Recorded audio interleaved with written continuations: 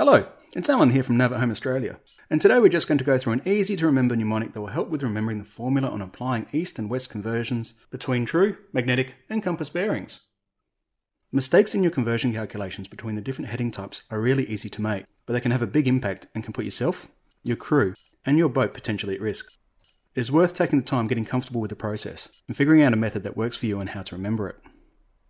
What we often see in our training programs is that people are usually pretty comfortable with remembering the order of the conversion process, but it is the mathematics of whether to add or subtract the compensation value that causes the most trouble initially.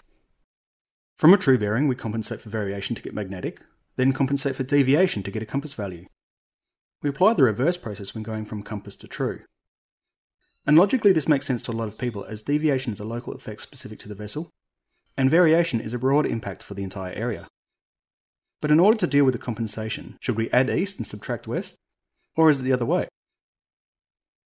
Well, the truth is it depends on the conversion process we're doing, and this is where it gets confusing. To help with remembering the correct approach, we find the mnemonic cadet is very useful. When doing a conversion of a compass or magnetic bearing to a true bearing, then cadet translates to from compass, add east to get true. As west is the opposite to east, then you would have to subtract westerly variation and deviation. At this point, all you now need to remember is that when going from true to compass bearings, you just have to do the exact opposite. From true to compass, add west and subtract east. It's as easy as that.